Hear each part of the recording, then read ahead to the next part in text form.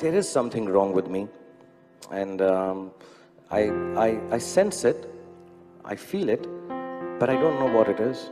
I love to act, or so I believe, as far as now is concerned. I always want to keep working to fill in the time. 99% of the things that I use so shamelessly in films is an experience which is very close to my heart. There is nothing left in my life, I feel, that I want to do for myself. So it's a very strange, selfless, selfish place. I come from a very normal, lower middle class family. I saw a lot of failure.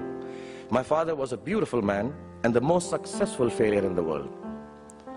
My mother also failed to stay long enough with me to see me become a big movie star. At an early age, after my parents died, I equated poverty with failure. And I somehow developed this sense of detachment, the sense of false bravado, which I show in public to cover up this sadness affecting my life.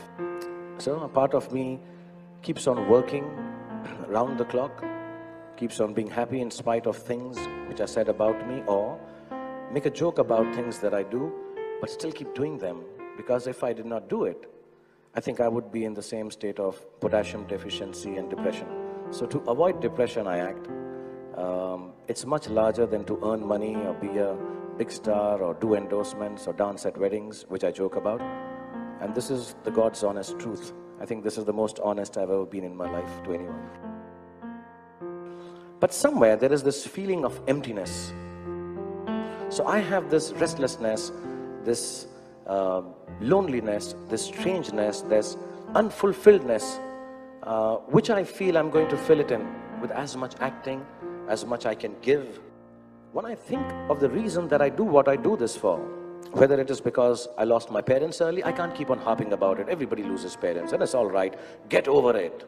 The reason to go and act is not, like I said, the crores or number 1, number 2 or number 203 or 40, 45 and 100 crore and 200. Nah, I don't want it anymore. I've got everything, much more than a boy sitting on the roundabout in Kamari Auditorium watching cars go by because his father can't afford to buy a film ticket. Can have. You can't take that away from me. You can take away the awards, the money. You can't take away the fact that I became Shahrukh Khan. I became somebody else. I don't deride myself or deprecate myself when I say I'm kind of capitalist. It is just that I am a survivor who wants to live well and think well. And I think all youngsters should believe that. As much as I love calling my dad a successful failure, I'd like to be just bloody successful. That's all. And they're right when they say, I didn't believe it. But believe you me, it is very lonely at the top. So you have to be lonely when you try to be successful. There are times when I still feel lonely. There are days when I feel very sad at my failures. The sea in front of my bungalow makes me feel just as little as it did 10 years ago. I cannot answer a question which is asked to me in every interview. What is the real Shahrukh Khan like? I don't know. Maybe there is no real me left anymore. Maybe there is no real emotion left, which I haven't done in front of the camera already. Maybe I'm just an act now. Only those who love illusion and know it will go far. Otherwise, we spend our lives in a confusion of what we say and do with who we really are. And the only way I keep it sane is by clinging to the only person I know the best, myself, all alone. But to be alone amidst millions of admirers is no tragedy at all. It is beautiful. I spread out my hands, close my eyes. I can hear the storm fans loud and clear. I see my son's face.